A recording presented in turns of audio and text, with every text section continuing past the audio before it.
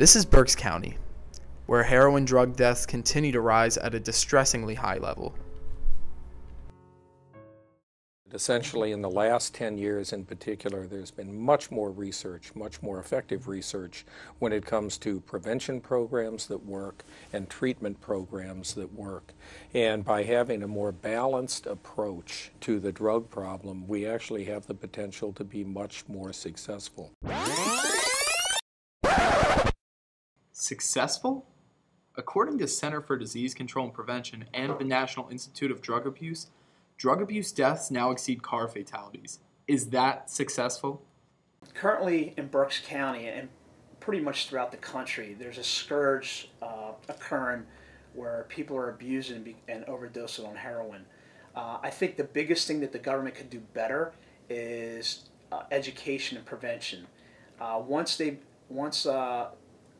an individual becomes addicted to heroin, it's a very difficult road ahead of them to overcome that addiction and become a productive citizen. Clearly, the heroin epidemic that we are seeing, and we're seeing, it's kind of like the economy works, supply and demand.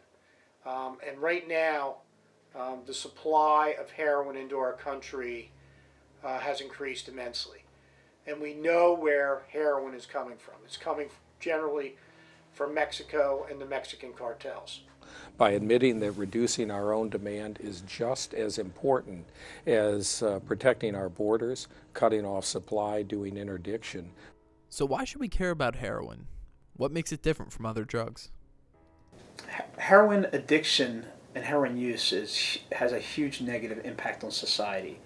The drug itself is so addictive that once it's used by an individual, they easily become addicted to it. And once that addiction takes place, that individual is going to seek out that drug, and that individual will do all types of things that they normally would not do in order to obtain the heroin. People who are heroin users are a drain to our economy. We are spending, not only are we spending a lot of money on their health care, drug treatment, hospitalizations.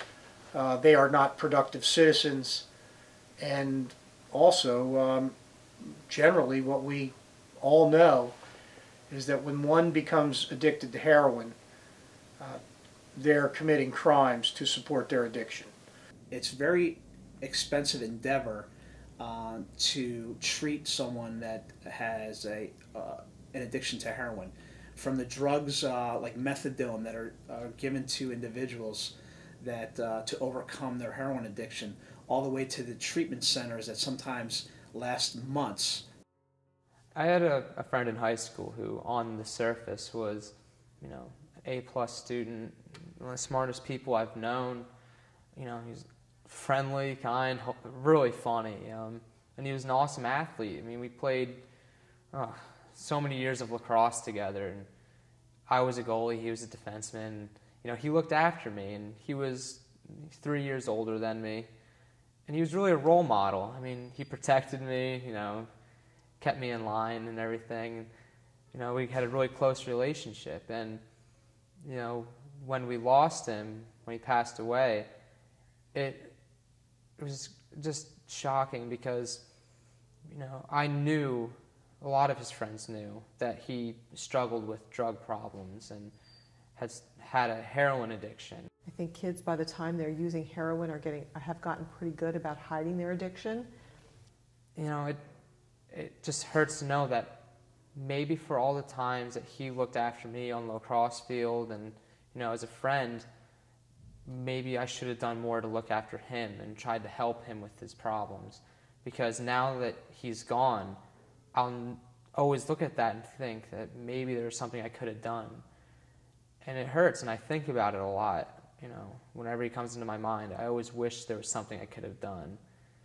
And now, as I grow older, I just think about that with anybody who has any kind of problems. Since I've missed that opportunity once and I lost a dear friend because of it, I think even if it's a minor problem, I should be there for them. I should reach out to them because the smallest thing could make a difference. And if I would have done that with my friend, maybe he'd still be here. So what's the final step? How do we fix this? Our federal government needs to step it up and do more to combat the Mexican cartels from flooding our country with heroin. We need to do more than just put a border, a wall up on our border, though. We need to put some pressure on Mexico economically that they need to clean up what's going on there. So how many more people need to die before the federal government realizes that there is a heroin epidemic right in our own backyard?